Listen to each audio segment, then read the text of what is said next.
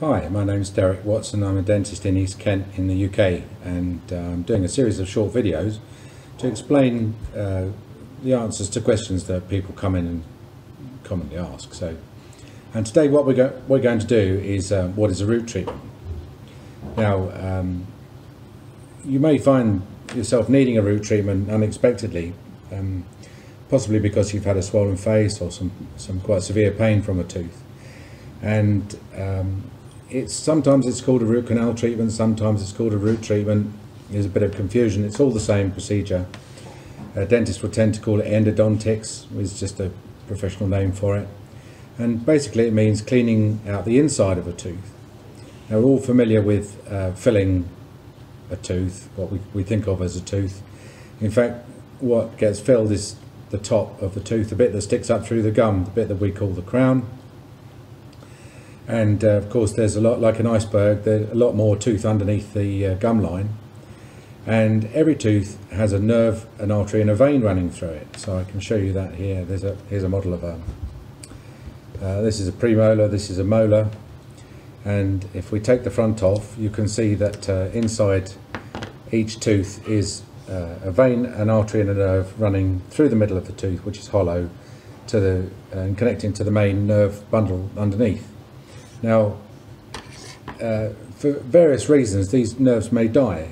Quite commonly it's because the tooth had decay in it, or it's been filled umpteen times and it just gets fed up. And obviously a lot depends on the blood supply coming through this tiny hole at the bottom here. So if that gets compromised, for example, if the tooth's banged or is subject to trauma, then what happens is that the circulation inside this tooth pretty well packs up.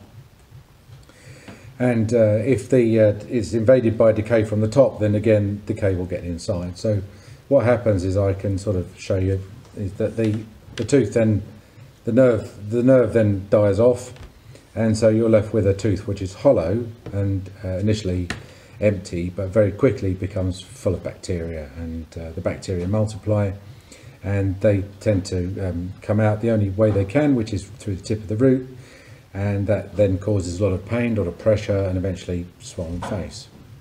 So the way to try and save the tooth is to make a small hole in the top and to put some cleaning instruments down the inside of the tooth and clean it out. And that's what a root canal treatment is. Basically, it's us making a small hole in the top of the tooth, which has to be filled in again afterwards, and sticking a load of pipe cleaners down the tooth to try and clean the tooth out. Now it's a complicated procedure, and it's not a cheap procedure, and you know, people do get taken aback a bit by the cost. The reason is that root treatment is probably one of the most complicated things that dentists do. It's extremely fiddly, it's extremely time consuming, you have to be very patient, and you have to do it to a very high standard. And by high standard I mean that, here's another illustration of a tooth. But this is where we're trying to fill down to, and if you can imagine that we're trying to fill to this point and no less and no longer, and we are working to accuracies typically of a 0.1 of a millimetre, so 1/10 of a millimetre to the root tip.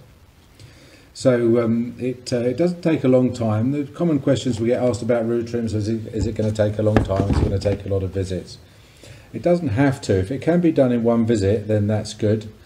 It doesn't improve the success rate to do it over 2 or 3 visits. It doesn't improve the success rate to have antiseptic put inside the tooth to try and sterilise the tooth or anything. The best thing to do is get in there, clean it out, fill it up, and job done. The other questions we get asked are, is it painful? Well, it's all done under local anaesthetic. If you've got a big swelling done, if you've got a big swelling, then you may need antibiotics, and you may need to have the tooth, have some antiseptic put inside the tooth.